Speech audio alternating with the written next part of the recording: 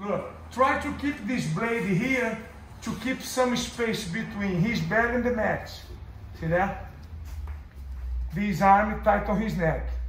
This leg here is gonna give you power to, like you're gonna bridge across your right shoulder with this arm very heavy against his neck. Oh, boom. He opens space, oh. 1, 2. Knee. Oh, look the knee. Plunge the arm. Oh. Boom. The goal, why you cannot turn it towards him? Because your neck got caught. He control your neck. But you see, when you block his bicep, use this lever to kick him forward with the knee and with your arm, you'll be able to spin your head under his arm and come to the top. See that? And then it's going to be how he behaves when I come to the top. You know what I'm saying? When his arm here, can also go here. Oh, hook. Oh, neck. Oh, boom. Single lock on the figure 4. Grab the arm, you guys know that. Fish the arm, plus, put the hook, plus the arm. He's open the neck for choke. Okay? So one of the worst situations to escape is side control. Definitely. So like I said, do whatever you can to at least keep one of his legs between yours.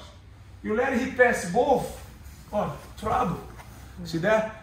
But you see, the trouble also comes because, you know, you don't react fast about turning towards him. See, come back, go back to half guard. Go, pass my leg. Look where I'm going. Oh, look where I'm going. I turn myself on the side. I put the frame here.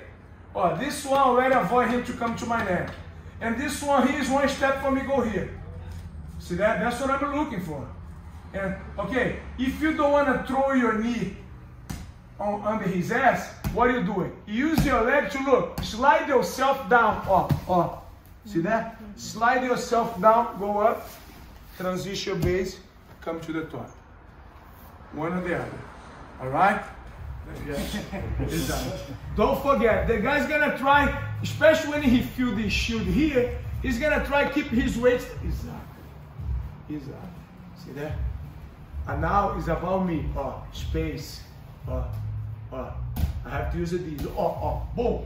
See, I got the space. Look. 1, 2. Oh, I trap his arm here. Oh. See that? Now I feel like the connection is good. Let go. Oh, wrist. Kick it down. Wrist. Boom. Arm gone. Okay. Try. Or you can create a space here. See?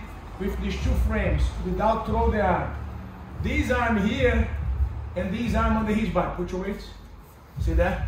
My goal is create a space between my hips and his leg here. When I got this, look. So I find out, there's nothing here. The hook come here, inside the knee. See that? Got these leaves. Back to guard. Usually when you do this, the guy sit his ass on his heel, because if his ass is off the heel, you can hook here. But if his ass is on his heel, you don't have that. So where you going? Go here. See that? Makes sense or not? Try.